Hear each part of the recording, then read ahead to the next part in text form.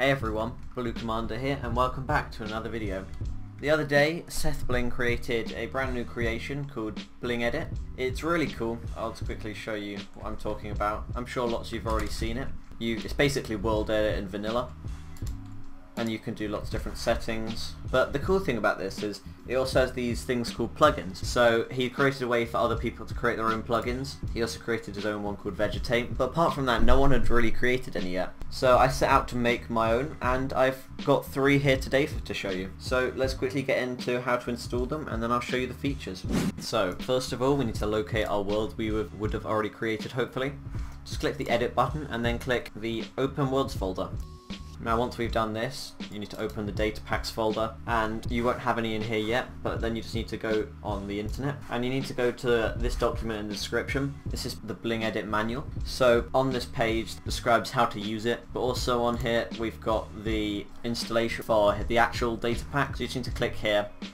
And he also has some plugins of his own. So as you can see, his 𝐻𝐵 plugins on here. Really cool that on his Reddit I posted about my 3 plugins and he actually added one of them onto the plugin downloads.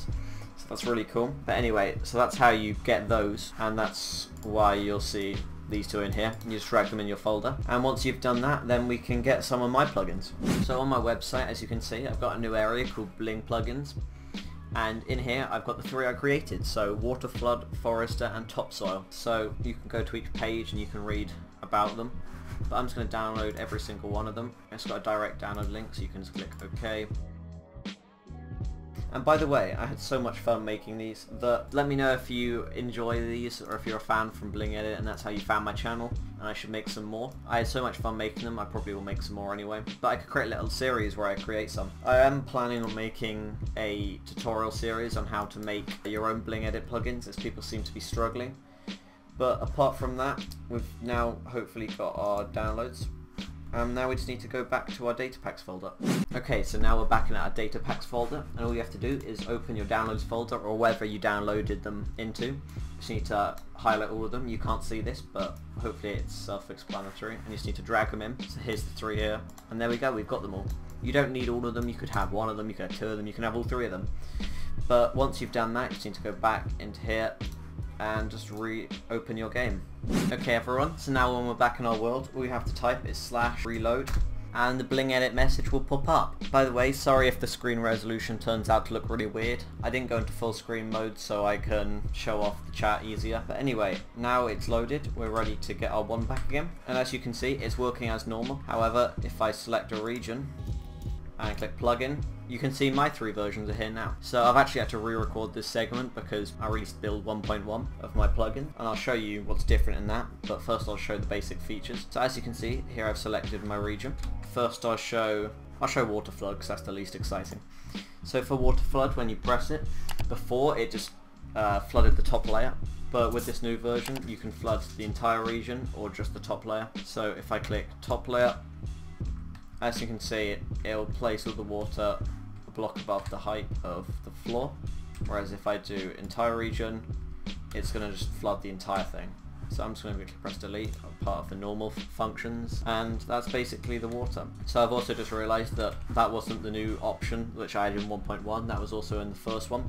The new option I was thinking of, which is new in version 1.1, is the new forester option.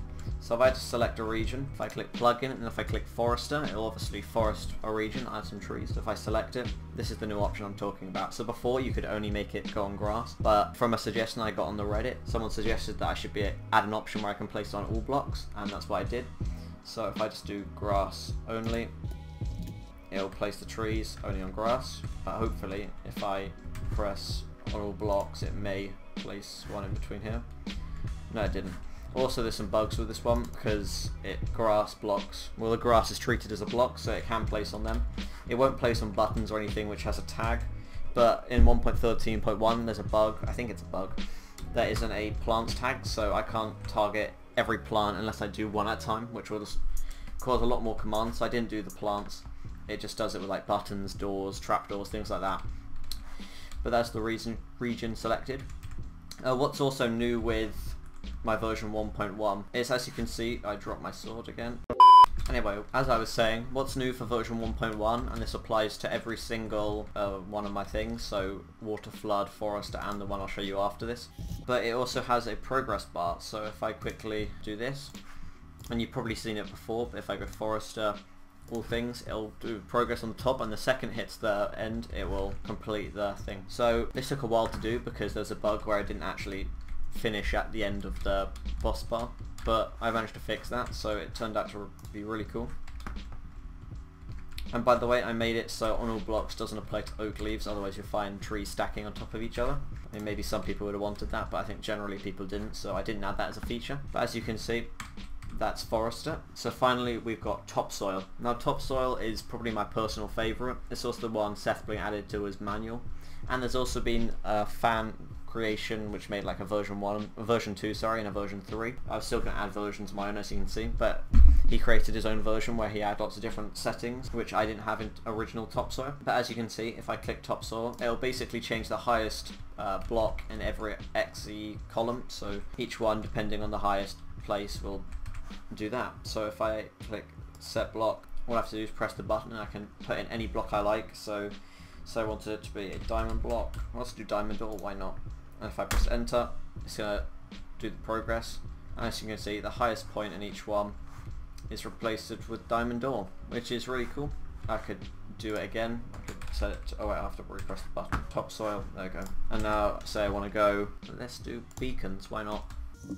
And the progress bar is a really cool addition, I think. I didn't have it in the original version because the boss bars were only added in BlingEdit version 1.3.